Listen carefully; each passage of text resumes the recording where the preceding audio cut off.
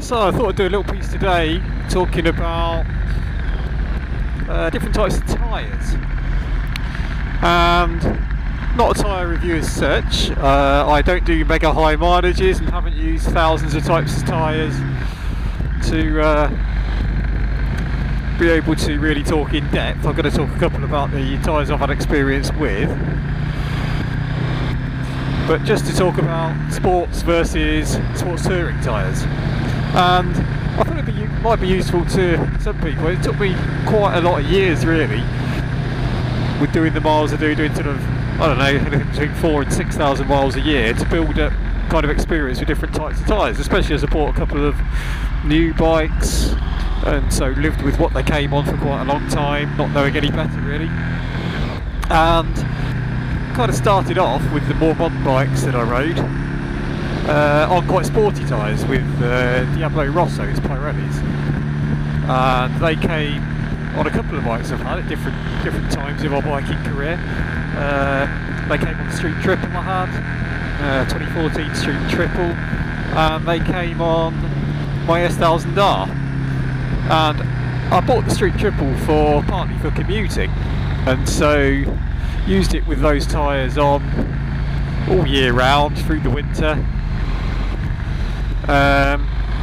And so could talk about what those sports tyres are like pretty much at the wrong time of year. They were great during the summer, sort of 20 degrees, loads of grip, not bad in the wet at that time of year, but I did have them spin up on quite a few occasions. They spun up on drain covers in the wet, probably when it was less than 10 degrees. On the S1000R, I went on one tour up to Yorkshire, and they were pretty much spinning up, coming off every roundabout in very heavy rain. And obviously you've got quite a lot of power on that bike, but I was trying not to be ham-fisted with it, but they would just spin up very easily in those kinds of conditions. I think it was probably somewhere between 10 and 15 degrees then. So you really have, in those conditions, and particularly in the winter, it's like riding around on ice in the cold, even when it's not icy. You really have got to ride around very carefully if you're going to run those kinds of tyres all year. And it wasn't until I bought an F800 GT, before the SL that was,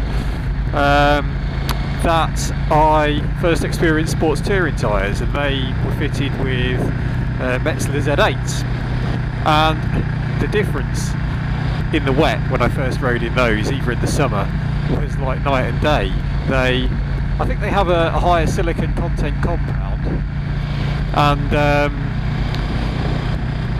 you go around a roundabout and they almost feel sticky in the wet. It's really quite incredible. You get so much feel from them still, and quite similar at lower temperatures as well through the winter.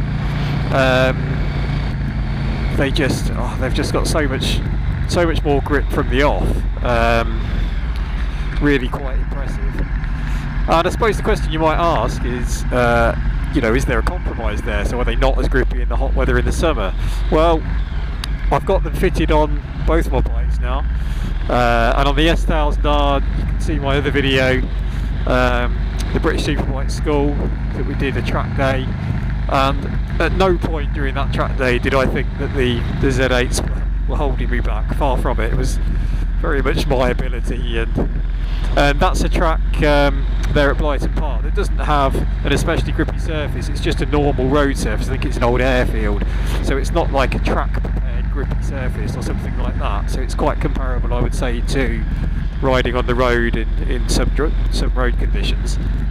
And as I say, at no point did I think on that day, it's only really thinking back, did I think, oh, I'm being held back by the tyres here. If I had some Diablo Rossos or something like that, I would be going faster.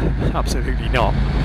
So I think for most people who are road riding year round, I just don't see why you wouldn't go for sports touring. If all you're doing is summer track days, or riding around in the summer only in fine weather, then by all means, you'll never know the difference. Go for a sports tyre. Or if you're a hardcore track rider, I'm sure you already know better, and we'll get more out of, you know, more focused tyres.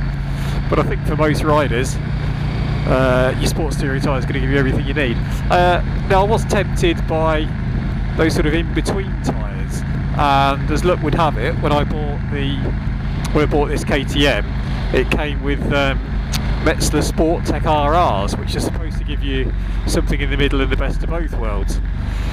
And I would say that's probably about right. They weren't quite as good in the wet. I had a few slips and slides in the cold.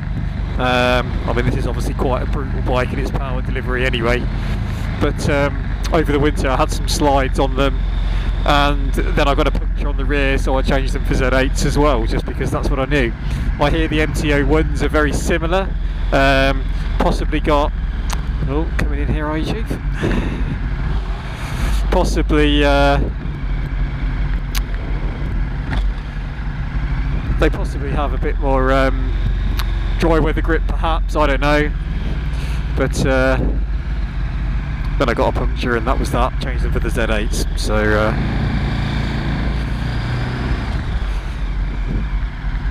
anyway, I hope that's of use to someone, or to some of you. As I say, it took a lot of years with doing the miles I do, really, to try a variety of tyres and to find out what I know now. But hopefully that's of use to people, and I highly recommend sports touring rubber.